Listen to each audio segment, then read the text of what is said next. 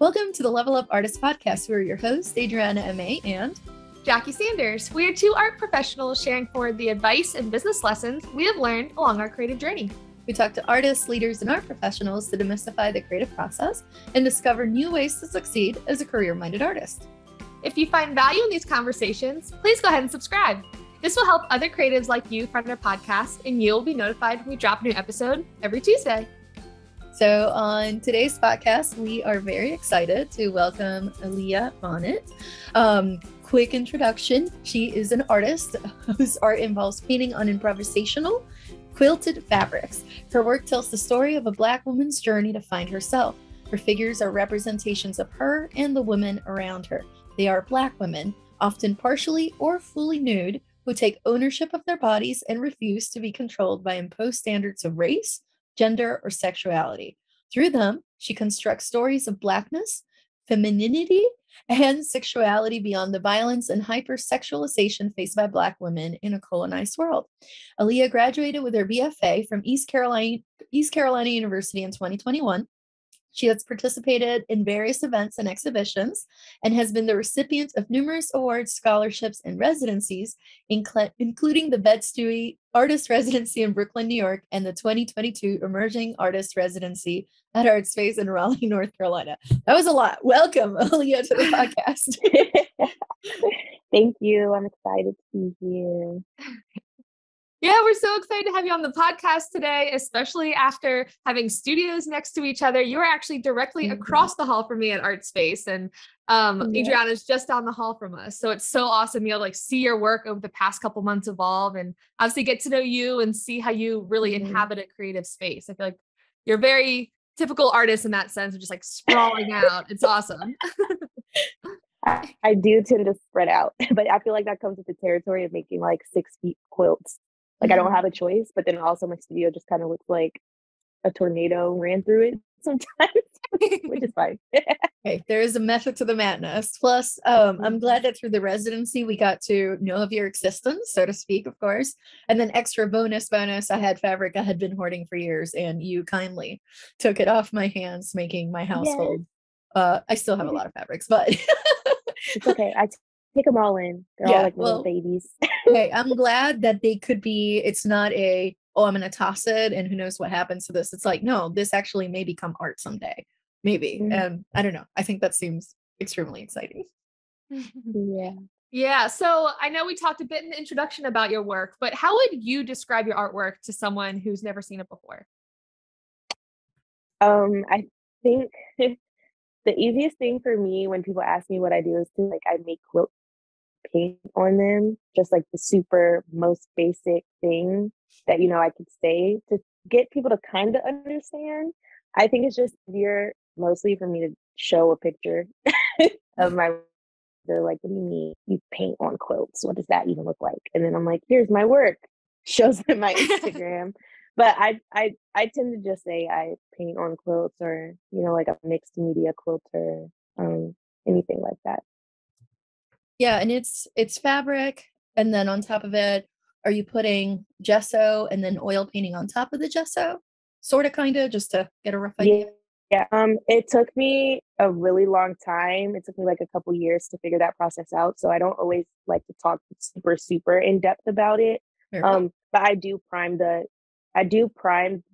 quilt before I paint on it, which is it really just kind of depends on the effect that I want to get and how I best, what's the easiest way for me to get through the quilt, depending on whatever else I'm doing to it. Because sometimes it varies, but most of the time I'm priming it and then painting on it, or I'm painting on a fabric and then applicating that to the quilt after with some other sort of fabric. Yeah.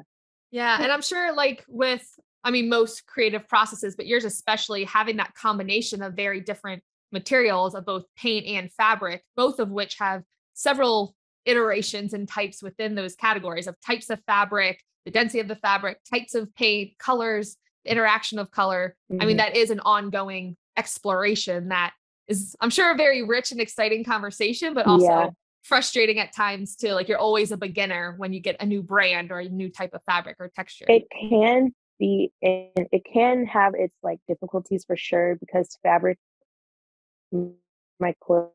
You know, like normally when you're painting, especially with oil paint, you're painting on something that's stretched, right? So there's like a bounce to the canvas that you're dealing with, or like the panel is super hard, right? But with my stuff, it's not stretched, it's just there on a wall. So I kind of have to work with the fabric moving as I'm painting it.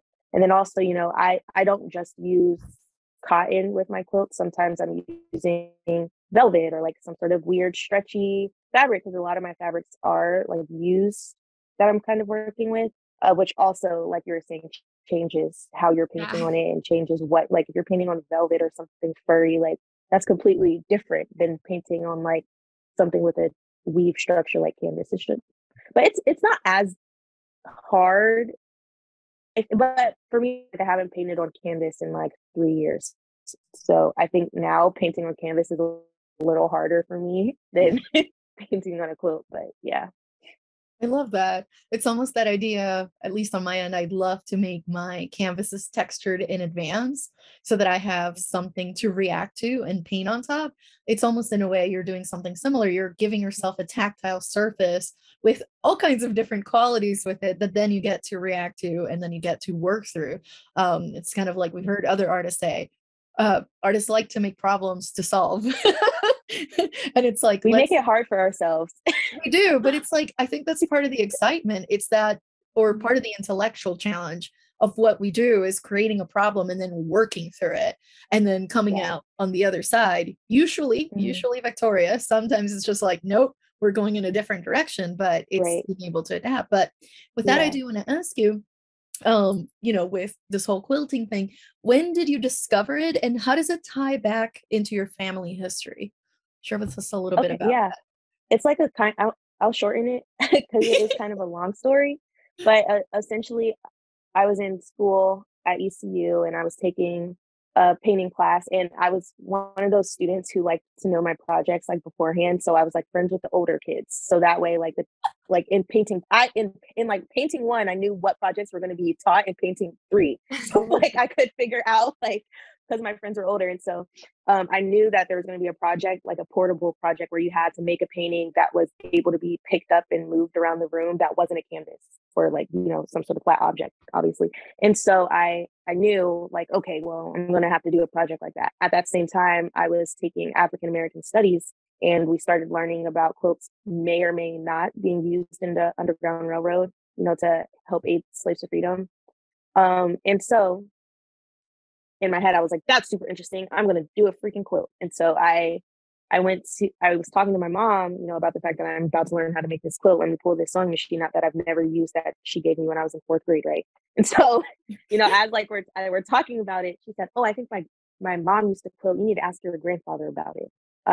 Context, my grandma passed away before I was born, and my family is not a family that talks a ton about like people who have passed. And so that was kind of one of the first things that I'd learned really about my grandma that gave me any sort of concrete like information about her, right? Other than the fact that she was my grandma. And so I called my grandfather up and he was like, yeah, she used to quilt. I still have all her fabric and all her quilts that she never finished and, you know, all that stuff. And so he lives in Atlanta. So I said, okay, well, can I have it? And he's like, sure. So me and my mom drove down to Atlanta for we drove down for New Year's, but we ended up getting all the fabric and stuff as well, which is funny because I met John Lewis during that trip. And that Whoa. made me become an African American studies minor. Like I was on the fence about it. And then I Yeah. met him and I was like, well, guess I got to do it now. That's all. That's And, awesome. and That's then that was amazing. also the same trip where I was just kind of like, well, I guess I'm just going to learn how to quilt and do all this stuff like for sure. And as a painter, you know, you're kind of like, well, at least me as a painter, I was like, how can I paint on anything, you know? So like I had to figure out how I was gonna, you know, start this journey of painting on the quilts and stuff like that. And it just kind of formed from there. Super, super That's cool. awesome. And I love how, I mean, even just like tying it back to, of course, heritage, being like your direct family stories were being unpacked. Because I have a very similar experience of like some families are very like abundant with like information about talking about people who have passed, or they know generation after generation of, well, your great great grandfather did this or that. versus a lot of other histories just kind of get lost or just not talked about. Yeah. So that's really cool that then your creative process, you're also able to kind of unpack one of those boxes and rediscover something about your own direct heritage that you didn't know before. That it's really cool. Yeah, which was super interesting to me too, just because I was very close to my grandmother on my dad's side and my aunt on my dad's side. So I've had a lot of strong like presence of like women in my life who have been very influential. And so to have that gap of like not knowing who my like what my grandma was doing or who my grandma was, like that gave me more of a chance to ask my father more questions, you know, that gave me a chance to learn my grandmother through her quilts. And it like inadvertently taught me essentially how to quilt. And so that was always just kind of cool. Like I remember I used to really heavily look at her quilts when I first got in and like look at the fabric and figure out how she was doing everything and stuff like that. So that was a cool way to create a relationship with my grandmother, even though she had passed, which is why I think ancestry is focused so heavily in my work during that time anyways. Which is so cool too. I feel like with combining it with, I mean, quilting specifically, because I mean, you touched on it in your education class in college of like learning about the rich history with quilting and how it really is such a labor of love and communication in many parts of history to where it becomes almost a portrait in itself of that person. These were like stitched by the people. You pick the fabric, and so much of all art forms, but especially that one, it's very personal and like showing who the person who made it was. And so I'm curious with also then combining, you mentioned with your project logistically trying to get ahead of the class, thinking about how you wanted to paint on quilts. But was that ever part of that conversation also of thinking about actual portraiture with the quilts, or have you always done portraiture, or is that something that's been more recent? I think when I first started painting when I moved here from Maryland, so I was 16. And I think I was just naturally always interested in painting people. Like I started with that, especially because I wasn't taking art classes in school. So I really had no guideline at that point of what to do. I was just like in my room. And the only thing I really wanted to paint was figures. And then like naturally, because I was Black, like I was going to paint a Black figure because that, you know, just representation of who I was. That and like my mom was always very like in her, like growing up, we always had Black art in our house. Like my brother forced me to take African American studies in high school, like that sort of thing. And so like my mom wouldn't let me buy like Marilyn Monroe shirts when I was younger. Like if I was buying a shirt with somebody on it, it was going to be a Black person, you know, just because that wasn't something that was common.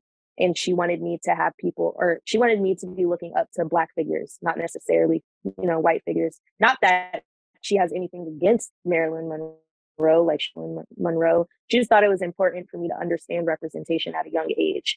And so that influenced me very heavily into like, that was just going to be what I was going to be painting.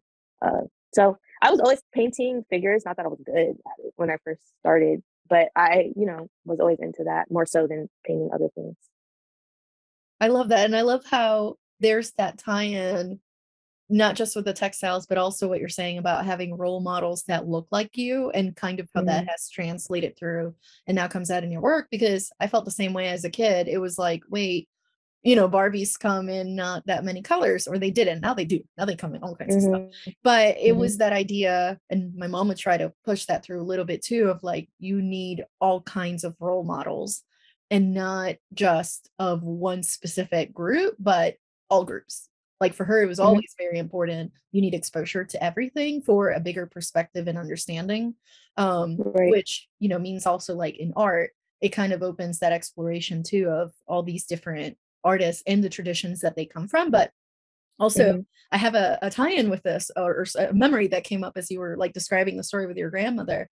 Same thing in my family. The women in the family pass stories down to each other while sewing together. Whether they were sewing by hand or by machine, it didn't matter. It was just that oral traditions were being passed through, and textile was the medium that was bringing them together to do it. So my great aunt, who's like 97 or something, you know, she'd be having several generations of women with her. She's like, and this is how you do this art, and this is how you do this thing. And then I remember back in the 1930s, this thing happened. And it just kind of brings you forward to the kind of histories that may not be written anywhere. either. Like, it's And just that's the in the family. important part of textiles and more craft based, like mediums, is that that stuff wasn't taught in schools, especially like with It was like taught at a home. ton. It was taught at home, right? Passed down from generation to generation, which is why there's such rich history in the quilts, Mhm. that people are, uh, like holding on to, that their grandmas have did, that they're, and unfortunately, when it comes to like slave quilts, there's just not a lot because it wasn't taken as seriously. Like they weren't preserving them as much, right? Because they're like, who cares about a slave quilt when they're slaves? And so, that's unfortunate, but you have a rich history of Black quilters. You have a rich history of knowing that slaves were quilting, whether they were quilting, because their owners at the time wanted a quilt made, or because they were doing it out of necessity to keep themselves warm, even after slavery. The quilting bee was a huge thing that gave wages to Black women in the South to quilt, and also facilitated conversations for the civil rights movement. So there are like a lot of rich history there that I think inspired me a lot as I was learning about quilting to make me want to keep going. Yeah. But every time I am talking to somebody who's a quilter, a lot of times somebody in their family also did it, like their grandma or their aunt or their mom, and it's getting passed down, which I also think is a really interesting connection that a lot of people who sew have. Yeah. And no, and that makes sense. And, my story, not as a Black person, but as a brown person, a Hispanic Hmm. person, and from the Caribbean, it wasn't quilts. It's too hot for a quilt. So Right. our traditions were passed down. They were sewing other things, right? It might have Yeah. been like I sewed a dress, but Hmm. very similarly, it allowed for that transmission of information and Hmm. also allowed, women didn't have the same rights as they do now. So it also Right. allowed them to kind of talk to each other about like, here's my experience. This happened to me. I got discriminated against, or somebody's harassing Hmm. me. Who do I talk to? What do I do? Like, it's also like that sharing of resources and kind of going Hmm. from there. And almost like having that power together, right? Like, all Right. Yeah. what's that saying? Hmm. The tide brings up all the boats kind of thing. So it's like that unity, that familial unity, Hmm. that community, that sense of community of like things may not be looking Right. great, Yeah. but together we can put our heads together and try to solve a problem Hmm. of maybe there's like a troublemaker in the neighborhood. What do we do? Kind of thing. And then like Right. Yeah. I don't know. I love the story. I'm like, No, there's it makes just sense. yeah, it's like I wish this was something that was taught in school, even as part of art classes, of some of the Hmm. traditions that are tied in, like you said, some of the crafts and kind of like what Yeah. that facilitated. It's not just the making Hmm. of the thing that was functional. There was actually way more behind that. Yeah. Yeah. And I am curious with that tie-in. I love how you were saying when like you're talking with other people who have a connection to quilting, you find often that is passed down generation to generation. And of course, it's the case with your grandmother. Was that an active conversation? Even I know you mentioned not much about her was discussed openly within the family, but did like your mom invest into quilting, or has it become more of a conversation since you've Hmm. gone into the creative practice? Art as a whole has become more of a conversation since I do it, because my family is just not, they're not uh like art appreciators per se, like in the most traditional sense. Like they are not, Okay. I didn't grow up going to museums, like I just, so quilting, yes, it has been more of a topic, but also my mom has no experience sewing either. And like Yeah. neither does her sister, right? And so it has been more of a topic of conversation that has been interesting for them to have, like, oh, I remember my mom, like it's like now they remember that their mom was like sewing their curtains and sewing their dresses and stuff when Yeah. they were younger, which I think is pretty funny to talk to them about. Yeah. And I think that's so interesting too, because I mean, I feel like as artists, we're naturally reflective and perceptive of the world Hmm. around us, our own experience, and then also looking for others' experience so that we can contrast our own to theirs and kind of Hmm. have that dialogue. And it is very interesting because, of course, you don't know an existence, you can't truly know it other than your own. Even if Right. you try to see from other people's perspectives, and there's so much growth and richness of conversation that can happen through that, until you Hmm. intentionally seek that out, you only know your own existence. And so I'm sure Yeah. for her, she's like, well, of course, like moms just sew things. Like that's just what people do. You don't question that that's even an option or not an option. Yeah. And so I'm curious, brings up kind of another side conversation, which isn't also an ongoing trend with a lot of artists we talk about on the podcast, is those like early creative influences. And so I love how she was really making sure that you saw like representation at an early age and prioritize that. But with not prioritizing going to museums, or as you mentioned, like not having those classes in school, what made you decide to go to ECU and major in art? What was the catalyst for that? Okay, so I moved here when I was 16 and I needed something to do because I didn't want to be a cheerleader anymore. So, wait, what? my mom was Revelation. like, yeah. So my mom was like, you need to figure something out to do after school, so I joined art club. At that point, that's when I had kind of started, I got to, at that point, it was like, I need to do something and it needs to stick a little bit because I was kind of like going everywhere up until that point. And so I didn't really know what I wanted to do, but in art club, I met the art teacher, Miss D at Garner. And I think she made me really want to just be a teacher because I saw, even though like I wasn't in her class my junior year, like I saw how much she was willing to take me on and just kind of be open and being, I still talk to her all the time now. And so, that was a really big thing. So then it was kind of like, well, I'll be an art teacher because during my senior year, I didn't really know what I wanted to do. And ECU was a choice. Like I knew at that point I was taking an art class my senior year and I knew that was pretty good. And, Miss D was kind of like, you have some good themes going on, keep doing this. And so I decided I wanted to be an art teacher. And that's why I went to ECU because they had a decent art program. They have decent is they have a very good art program for a public school in North Carolina. Like their art program is really, really good. So I kind of lucked out by being there.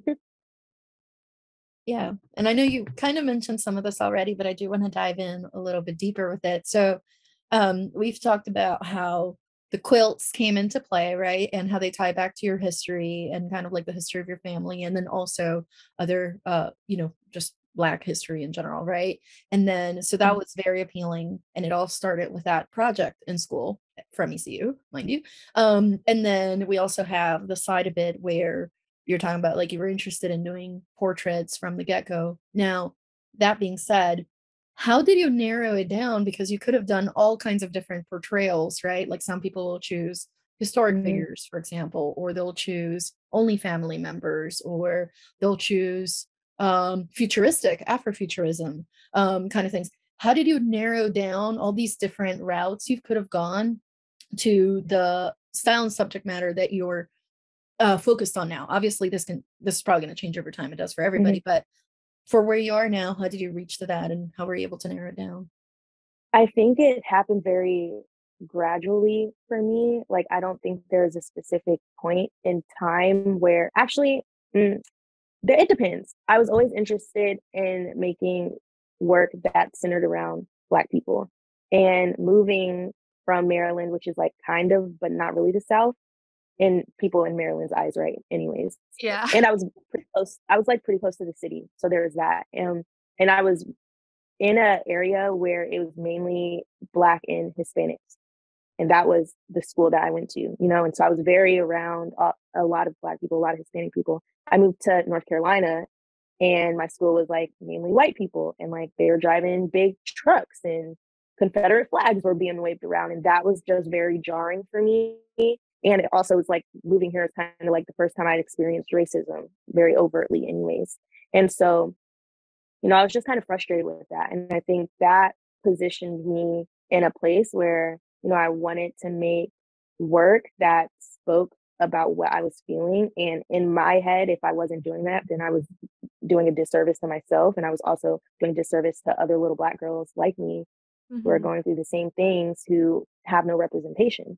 So I was frustrated. And so I started making work about that sort of thing. And then I went to school at ECU, which is a predominantly white institution, which honestly frustrated me even more, especially being in a program that ECU is a great school. They have great programs, but they don't, in the School of Art and Design, they didn't have any Black teachers who were touching any of the students unless they were in a film class. There's only one Black professor and he was in film. So if you weren't taking film, it didn't happen. That put me in a place where I was surrounded by white professors and white students making work about Black people that they did not understand, that they didn't know how to talk about, that they didn't always necessarily want to talk about, which I'm the type of person who will push back. And so it made me push back more. That's when I started really focusing heavily on Black subject matter, because it would be easier if I painted landscapes, because then I didn't have to sit in a class and make them say the word Black. Okay. But in my head, it was like, I'm going to make them say the word Black, and I'm going to make them say it a lot more than what they want to say it now that I'm feeling this way. That's when I started really heavily kind of being like, I'm going to focus on Black stereotypes. I'm going to really make these people uncomfortable. I'm going to talk about the fact that white people love having cotton as decor in their house, and like it really pisses Black people off, like just stuff like that. That was what I was going to talk about if I was going to be put in those classes. And I'm sure, especially within that like academia structure too. I mean, with classes, it's like, okay, great. You have this assignment. After 4 weeks, everyone critiques everyone else's work. And so I really love how you not only, of course, you had to feel that like jarring disconnect and recognized it, but I love that you had that power and voice to use your art to lean into it, because I'm sure it was obviously such a tough situation to be in, to where you felt that, but if anything, it was just like a spotlight on those jarring differences that we have in social conversations that I'm sure just like fueled that work to where it made even more obvious because of course, if you were to be talking with all other Black artists, they may be able to resonate with the work more, but it may not push the narrative conversation. It was more of like a supportive community than almost fueling the fire of emotion that those like people avoiding saying things would actually fuel that fire. Right. And you guys know me. You guys know I'm very unapologetically Black. And so it's like, you can't really have a conversation with me at this point without at some point me acknowledging the fact that Black people exist in the world. Right. And you guys know me. And so, so it was really, I think that being in that environment for 4 years made me that way more so than what I already was, because I grew up in a household that was like, you're Black and that's what you are. Don't let anybody try to tell you otherwise or whatever. Like my brother was forcing me to take African American study class. Not really forcing, I'm saying forcing, like it was a bad thing. It really wasn't. Encouraging. But, right, exactly. But recognizing the importance for you to have that as influences in education and fill your world with that, because if society were to have it its way in the white culture that you felt like you were just immersed in North Carolina, you would take all the white art history class lessons and only learn about Picasso and this and that, when there's so many other rich histories that everyone needs to be exposed to. Yeah. And I think that was another thing too, like in the art history classes, I was only learning about white people, and it was pissing me off. And it's, like it's when you're not in that category and you're forced to learn about it all the time, it frustrates you. You get it, right? And so it's like, okay, where are my people at? Where are my people? Where are not even just my people, but where are the other people that have brown skin? Like, you're just confused. Why am I taking American art and I'm not learning anything about Native Americans? Like, it was just pissing me off, right? So it forced me to go outside of school to learn all about art history, which made me turn to Instagram, which is how I started. And I was just kind of like, why am I learning about all these dead artists? Like, I know it's important, but I want to learn about some artists that are living, that are making work that is speaking to me, which made me go to Instagram. And I think it's funny because my professors started realizing that I was being like that. And so they would email me outside of school all the time, like different articles and different artists, because they knew that I was like frustrated. Like they were like, I think I emailed like the dean of the School of Art and Design, frustrated that there was no African American art classes. I would email my art history professors before I was taking the class, like, are you going to be, I think I did this for American art, where I was like, emailed the professor, like, I hope, like, are we going to be learning about, like, work from, like, black work, like the Harlem Renaissance? Like, are we going to be learning about this stuff in this class? Like, da, da, da. Like, I was like, I'm sure they were like, this this kid is like so annoying.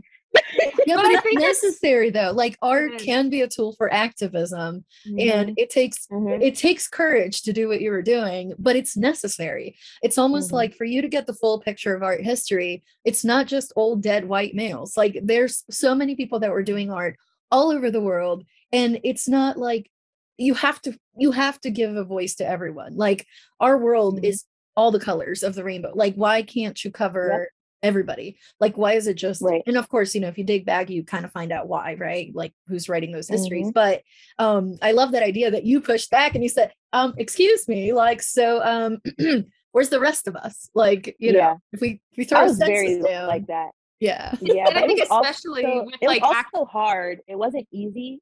No, like it wasn't easy to do those things. Like I was frustrated a lot of times. I shed a lot of tears after critiques because I was frustrated that they didn't understand what I was talking about. Like if you talk about like my friends, some of my best friends in that time, like still remember that time, and they're like, I cannot believe some of the questions that they were asking you, like the over explaining that you would have to do in critiques Mhm. just because they didn't understand the message. And part of critique is talking about the message. Mhm. And so like I would feel slighted after critique because uh concept is very big in my work. And if you're not talking about you're not critiquing my concept, you're just talking about the technical side, like that's important too. But for me, it's like I'm not gaining as much, right? And Yeah. so especially when other students are getting their concepts talked about and everybody's understanding it and stuff, I would be so frustrated. So it would have been, I feel like if I wasn't in that pressure cooker, like I wouldn't have been so motivated to succeed, to be successful, or to graduate and have things set in place already. Because if I wasn't in that environment, I don't think I would be doing anything what I'm doing Yeah. today. You literally Mhm. made lemonade out of lemons. I mean, there's this expression where it says discomfort is the currency of growth. And you Mhm. didn't just do it for yourself, you also did it for the people that were in the room with you. I mean, Mhm. it's not, obviously it probably felt like a burden sometimes to be the one educating others, but at the same Mhm. time you actually stepped up and did it, because you could have quietly just gone into landscapes like you said, or something that was not ethnically descriptive. You could have taken the quote unquote easy way out, and instead you just pushed through and then decided to Mhm. master it and like actually Yeah. push forward. So I mean, Yeah. hats off, honestly. I mean, that takes courage. And you were writing to the staff too. It wasn't just the students. You were Oh like, yeah, I was super like, I was like on my like typing emails all the time. Which I'm glad about, because some of my professors were super supportive, and they, not that they could relate, but they understood, but they tried. realized what I was going through. Yeah. And they, Mhm. really, really became a support system for me, Yeah. but yeah, it was pretty like You're like, are we like, gonna you're like, are we gonna learn about Black artists other than during Black History Month where we have 2 weeks about literally. it? Like, I was like, no. I'm sure, yeah, who knows what my professors were like saying, because I know I was being so, and sometimes I just didn't have the patience, especially like it's not, I think a lot of like people think that if they don't know something, it's somebody else's job to educate them, Yeah. especially in today's day and age where Google doesn't exist. But like sometimes I'm not talking about easy things to talk about. And if you want to learn about it, you can look it up. Mhm. And Right. I think that was like one of the big things to me too, because before, this goes back into your other question about making like figurative work and figuring out like who I'm depicting and stuff like that. Because before, especially in school or my earlier years in school, I was so frustrated because I was like, okay, I need to educate these people because they don't know and it's pissing me off, right? So I'm going to talk about the 5 Black stereotypes and I'm going to be all extra about it. And then I started realizing that like I if I'm painting a Black person, for me there's going to be reasons behind everything that I'm putting in my quilts anyways. But like it doesn't have to educate outright.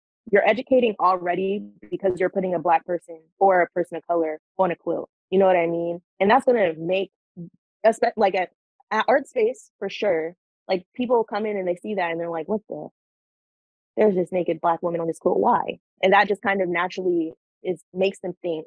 And it became less about educating for me and more about making people think, because I couldn't keep frustrating myself and thinking about those things. Because, like Black people have a dark history in America. If I'm talking about Black history, like some of that stuff is not easy and happy, And so I don't always want to be thinking about that all the time.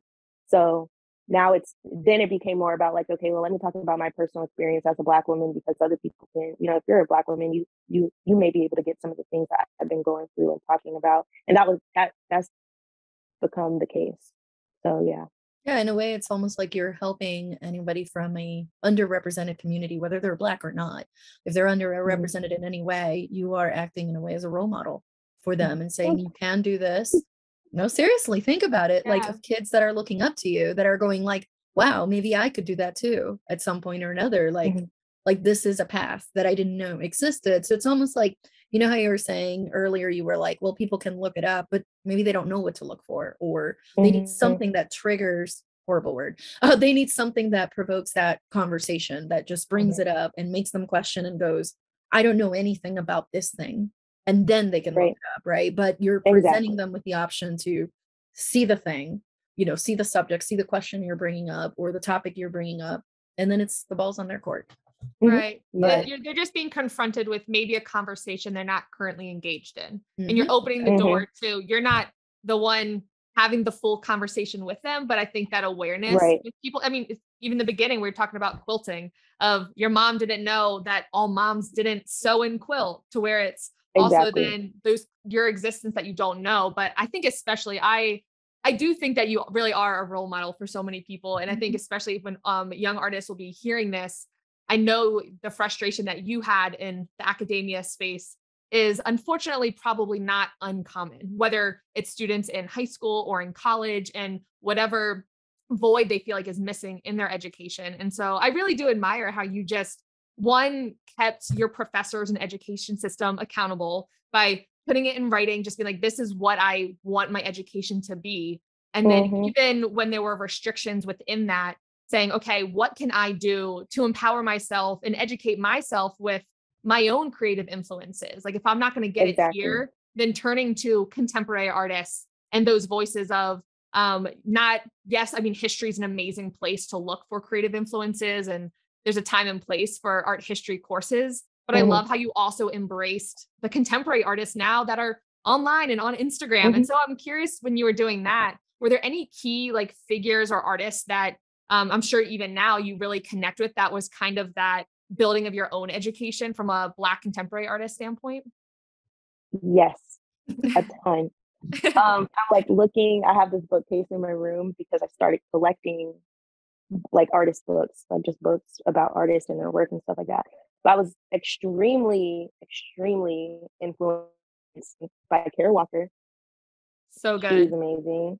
So good. Lisa Butler, I was learning about, who really, really influenced how I thought about quilts, I think. And who else? Carrie James Marshall. Gosh, I was just like influenced by so many artists that were still working. Faith Ringgold, who I found out about in high school. I remember doing a project on her, and she's consistently been an influence for me. And I still go back and look at the books that I bought. Who else I'm looking over here? Yeah. Oh, and then like some of my my peers influenced me a lot, because I can have conversations with them. Like I might not be able to have a conversation with Kara Walker, but I can have a conversation with Basil Kincaid, who is like a super big influence for me, who has been a great mentor, or Ambrose Murray, who is another North Carolina artist who's in textiles, who's been super helpful, and just just talking to me, and also just seeing their work is very inspiring for me anyways. Like when you can see, with the bigger artists, you don't always see behind the scenes. You don't see their process. You're not talking to them about their journey. You can't. But like with the people around you, you can, and you can see what their work in progress looks like, and it makes it more approachable for me anyways. Like, oh, okay, I can do what they're doing, not do what they're doing in terms of their artwork, but maneuver how they're maneuvering in terms of reaching out to people, and how they're approaching their work, how they're thinking about their work, how they're writing about their work. All of those things are sometimes more important to me than the actual outcome of their work, because I'm you're getting more of an insight. That's why I like my studio to look so lived in. You know, I'm there working, obviously, but We're also living there basically. right, we're living there. But I like for people to see what I'm writing about, because that's also a big part of my process. Yeah, I don't necessarily sketch a lot, but I do write a ton, and that I think is important. Absolutely. And we definitely have that in common across the hall from each other. We have our walls of writing or like fabric samples or Our paint research swatches. wall.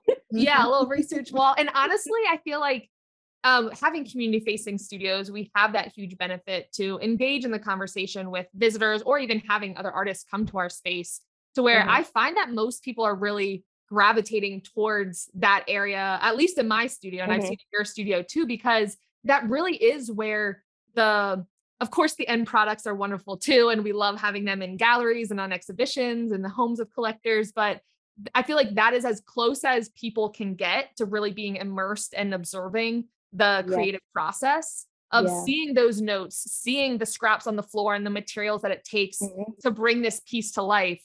And I love what you said about kind of learning and studying what other artists are doing now and maneuvering the way they're maneuvering. It's not mimicking their exact escalation and career path, but it's recognizing, oh, what were the decisions they made to lend them to do this? And so I am curious too of like, how do you find and choose opportunities within your career? What's that focus for you where you are in your career right now? I am lucky in the sense that people reach out to me probably a little bit of more than I apply for things. Like, I don't like applying for things. And so, you know, if people reach out to me, great, because I don't have to do that. But, um, but in terms of figuring, sometimes I do commissions. In terms of choosing those, I still am a big advocate for your work meaning something, you know, and being able to speak to people through your work. And because I'm somebody who is really interested in social justice and activism through your art, that was kind of how I got started, you know. I like for my commissions, or when people come to me about wanting to do a piece, like if they want me to paint a picture of their grandfather, I'm like, But if a labor union wants me to do a quilt to kind of talk about, you know, fair wages and do stuff like that, then I'm like, all right, I'm gonna do that, you know, just because it has to mean something for me. I also have a short attention span. Like I can't paint your grandfather for 10 hours to make it look like him. Like, I don't have that in me. And so I like to, it needs to be something that I'm interested in. Also, if it's a show, you know, I'm pretty much, I'm going to say yes to a show, but my work, it allows for, my audience is smaller just a little bit. You know, the shows that I'm in generally are catered towards the message that I'm already trying to put out there because of what my work is. You know, it's like it is a work about, you know, family dynamics. It is a show about ancestry. You know, it's a show that is about, I don't know, you know, like just kind of stuff within that lane that already lends itself to pushing my narrative along, that I'm just kind of like, yeah, sure, that's great. But also, I'm a young artist, so I don't say no a lot anyways, because I'm trying to grow. And networking is as important as making your work. So if you're not networking, you're not getting into shows, you're not pushing your work. So I tend to say yes. I'm in the first year of being the artist, you know, out there. And so all I'm doing is really saying yes and trying to push things, doing what I have to do. Like, if I have to make a piece in 4 days for a show, I don't want to, but I'm going to do it because it's going to push me along. Yeah. We're going to order Texas fajitas and grab the dog and camp out in the studio, make it happen. Exactly. And then I'm going to make Jackie watch my dog so she doesn't bark. I run to get a taco. For our listeners who don't know, there's a wonderful Mexican restaurant right below our studio. And I'm pretty sure this artist at Art Space, like, are half of their money just from the frequency that we go. I wouldn't say keep them open because they're pretty popular, but I mean, we're a huge chunk of We're there every day. I'm like, yeah, I would need a takeout order. Great. It'll be ready in 15 minutes. Great. They know my voice. Yep. Yep. We're just upstairs. Do you want to get the usual? Yeah. I keep joking when you just have like a pulley system, like walk to the end of the hall, like put it in the basket, pulley it up. I know, literally. We run down there and run up. And I'm sure like those people on the street are like, what is that door? I know. Like, it's like the door to easily get there is so indescript. Like, you don't know what this door is that just lets you into the abyss of the world. Yeah. Just like a stairwell and you're like, okay, just go grab these next yeah. And I don't have windows in my studio. And so like when I go outside, I'm like, oh, Like, sunlight.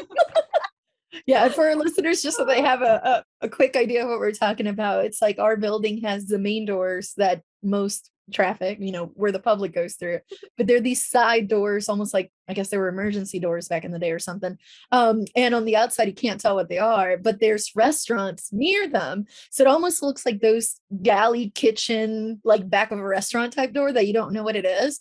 And us artists will come out. Sometimes I've come out with a painting apron still on. Whoops. And I'm like just running to go get a pizza. And then I go back into that door. So it's almost like the secret door opens. You go get the food, secret door opens again. And then it's still like, yep. She vanished. I definitely look like some weird little hermit. Like sometimes when I'm walking out, like one sock is up, one sock is down. There's like threads of fabric all over me. Like my hair is in some weird, I don't know.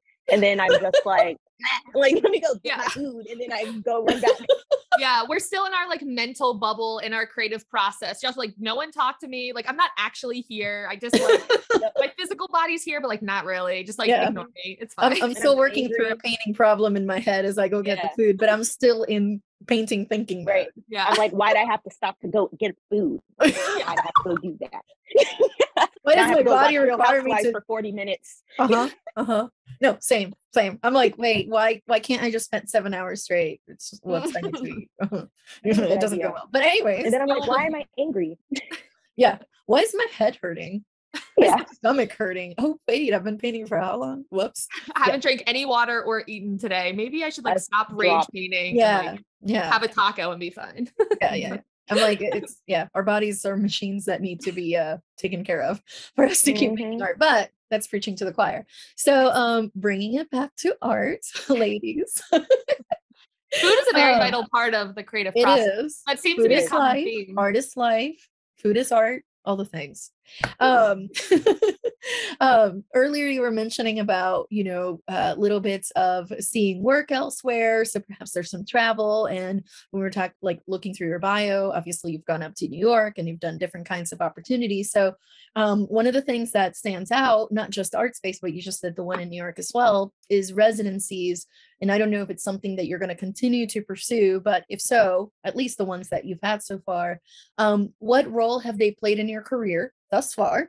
And how does the interaction with the public and environment different from a private studio impact your work? Okay, let's unpack this. So I love residencies. I think they're a great way to get the community to see your work. I think it's a great way for you to understand the community that you're in. Like, especially like New York, being in Bed-Stuy. And I was walking around, I was meeting people, I was becoming a regular at the bagel shop down the street. Like I was going in the grocery store and they knew me because I would buy like 5 carts of watermelon, like that sort of thing. I think it really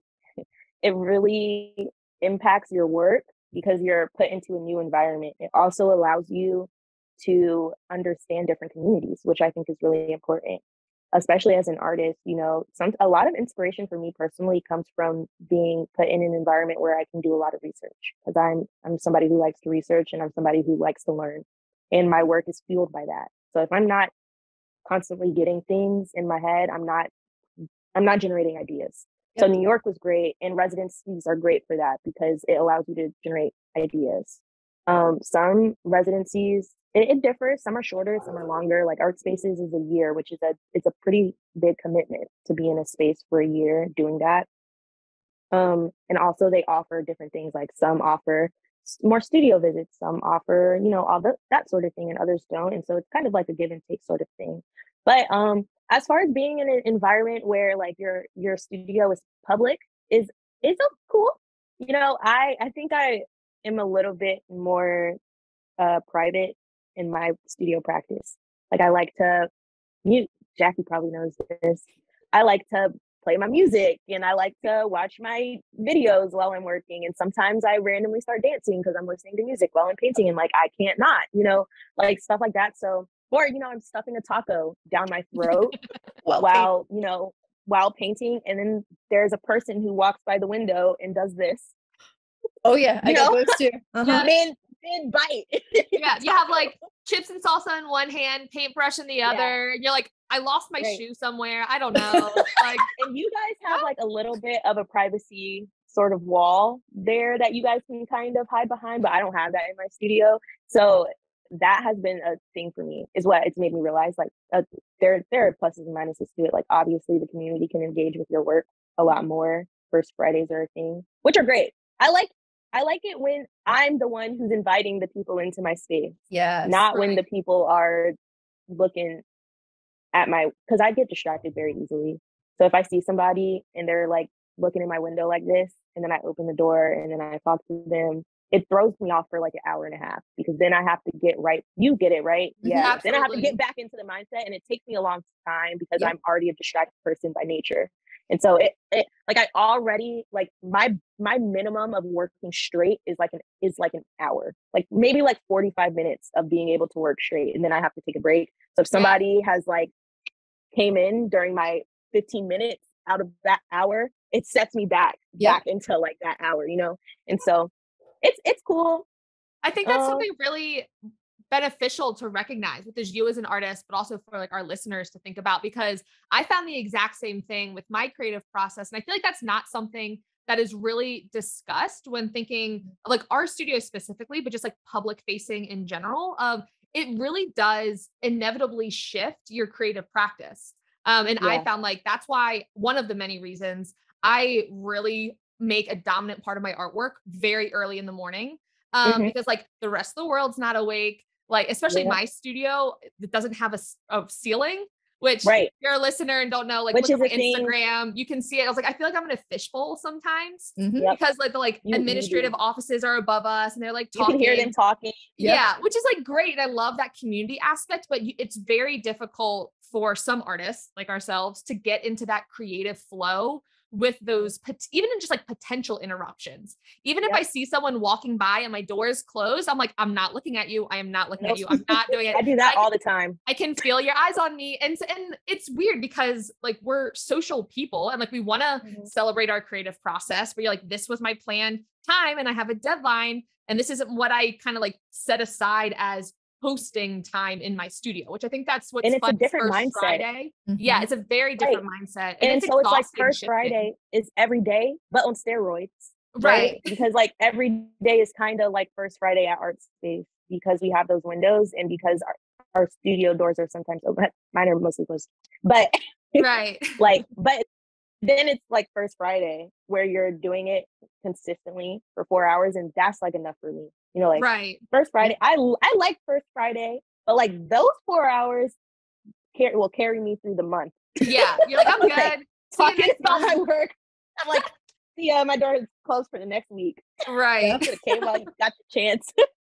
unless it's like I do like studio visits where people are like, hey, can I come to your studio at this time? Then I can prepare, but also with the work I'm making, I want to be respectful to my pieces as well. And in terms of who is looking at my work, because I'm aware that there are Black women who are nude.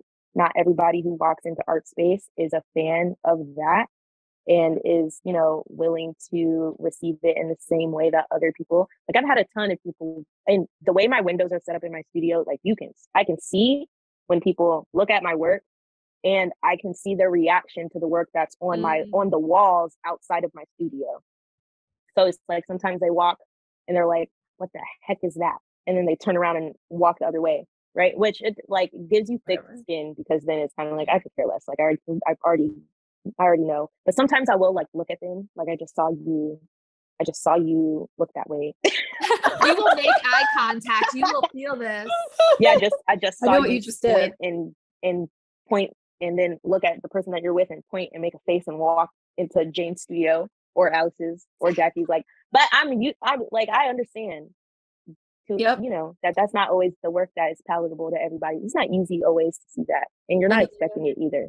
Yeah, and Aliyah, it's not just because they're naked women, because I get that kind of reaction too. And my stuff is abstract, for crying out loud, and they'll be like, "That's too pretty," or like, "I don't know what that means," or whatever. And it's just like, I don't know. I heard this from another artist who was saying, when the viewer comes to your work, they come where they are, not where you are. So they don't necessarily understand what you're trying to convey or what language you're trying to communicate in. And it just kind of like, it's almost like this friction in their brain of like, no. And that's fine. You know, that's on them. That's not on you. I am curious though, with all this conversation, of course, we have a lot of shared experience at ArtSpace, but I'm curious about other residencies that you've done. I know you were just up in New York, and just residencies as a whole, as it's becoming part of your creative development. How have those experiences been in comparison? Were they public facing studios? And then also kind of reflecting on that as we wrap up, like, what would your advice to artists who are seeking residencies be? Maybe some things for them to consider. Okay. Yeah. So the Bed-Stuy artist residency was the only other residency that I've done, because now that I'm out of school, I can actually apply. Like some residencies, you can't apply if you're currently enrolled in a program. So I've done 2 this year, and I'm going to Pinland for their winter residency in January. What I will say though, like the Bed-Stuy artist residency, you're living where you're working, which was nice for me because that allowed me to like drink Red Bulls and stay up till 4 a.m. working on a painting if I need to, and then like go do some stuff in New York, you know, like during the day. So it gave me an opportunity to explore during the day and work at night, which I don't know how I slept, but that was great. Yeah, there's that third factor, the sleeping portion. Yes. And then with Pinland, they're private studios that I'm pretty sure are shared spaces, which is kind of like how it was for me in school. So I'm used to that. In terms of like applying for residencies and looking for residencies, some residencies are invitation only and some you have to apply. Like for ArtSpace, I applied. For Pinland, I applied. For the Bed-Stuy residency, it was invitation. So that's something to look into. But then also you really want to look into where the residency is going to be. If you will have a space where you can work, that's important. If there's a stipend, that's also important. Like the Bed-Stuy artist residency has a stipend. You know, ArtSpace, at least right now, I think they're changing it, but they didn't have a stipend, but they offered free studio space. So those are kind of the things that you have to think about.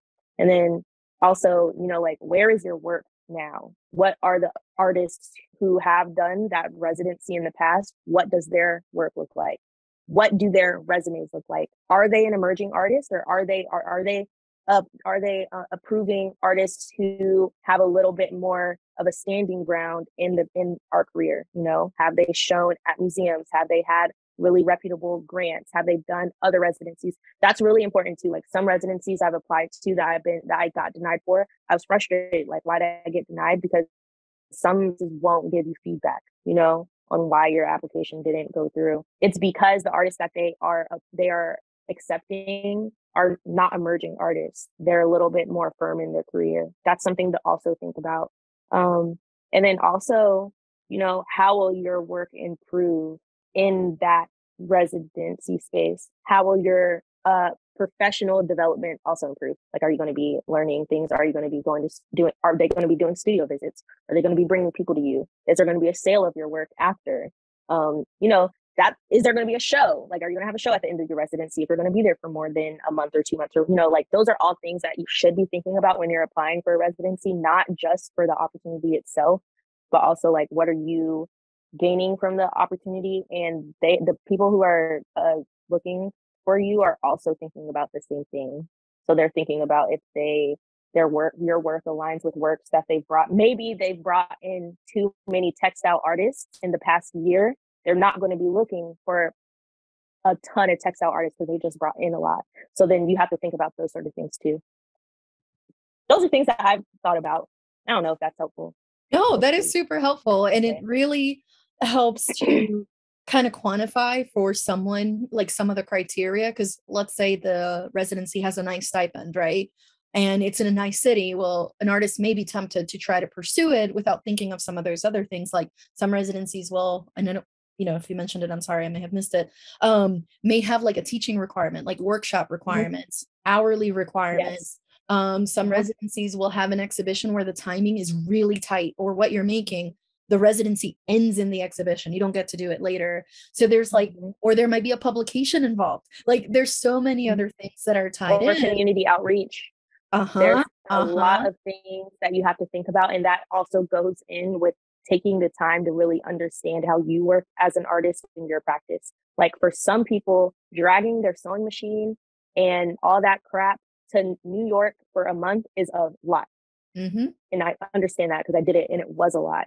But you know, like for some people, it's not that big of a deal. Like if you're a sculpture artist, maybe having to bring all your materials is not going to work for you, and you can't do that. So that residency is not an option for you, you know? So you have to think about those things because like you have to know your practice to know if that's gonna like work for you. Maybe the residency is an hour away, but you don't want to drive an hour to the studio and back. What are the requirements for being in your studio if that studio is offered like art spaces like at least 15 hours a week? Is that something that you can do if you have a full-time job? It just depends, and it depends on the person. Like there's no like yes or no. It really just depends on what the person is willing to do. Yeah. And I think that's a great thing to point out too, in terms of like you evaluating what opportunities are good for you, but also understanding that those are criteria, or getting in the brains of people that are selecting who gets the residencies. Those are things they're going to be thinking about. Like even just the very simple thing of proximity. If there's two artists in North Carolina, one that's an hour away and one that's 20 minutes away, the 20-minute away artist might just logistically be able to be there more often. Not that that would hopefully be the deciding factor for them to maybe at least start the conversation, but those are elements that they're also thinking about. Art space is a very heavy on community outreach. You know, like they want you to have your studio door open. They want you to be at most of the like all the first Fridays. They want you to do classes. They want you to do that sort of thing. If you're not a teaching artist, that may not be the best situation for you. If you're not an artist who likes to work in a public space with other artists around, that may not be the best studio. You know what I mean? So it really just depends on all those things. Yeah. I like that you mentioned too, you know, that it takes, and perhaps this is something, you know, to wrap up that part of the conversation, that ties in. It also may take saying yes first to learn, especially depending where you are in your career and how experienced you're with residencies, to know what you do and don't like, because you might be, oh, being public facing would be amazing. And then you do it and you're like, this is not for me. Next one I look at, I want something more private, or vice versa.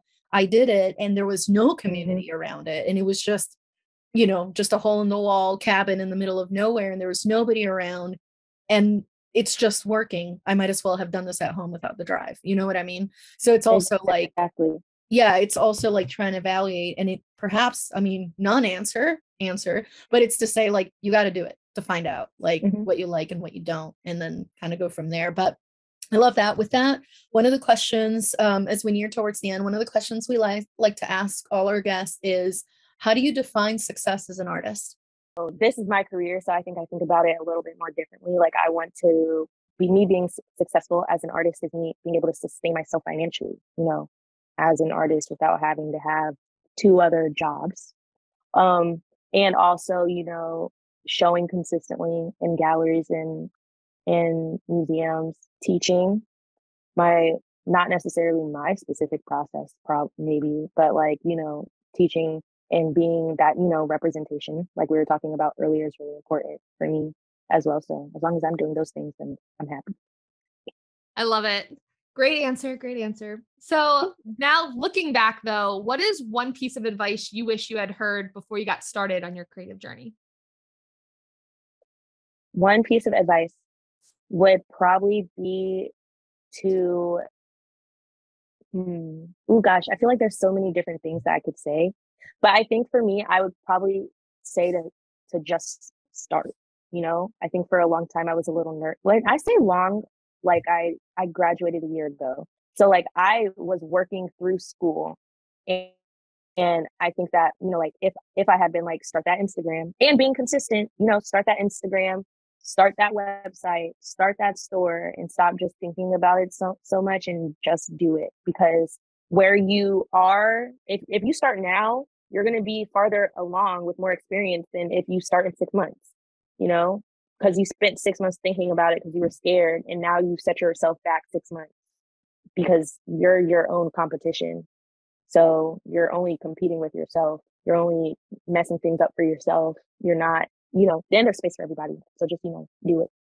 That's like my piece of advice I would give myself. Love it. Love it. If somebody hands you $100 right now, what would you splurge it on or invest in? It has to be something that brings you joy and relates to your art or business. What would I splurge on? Yep.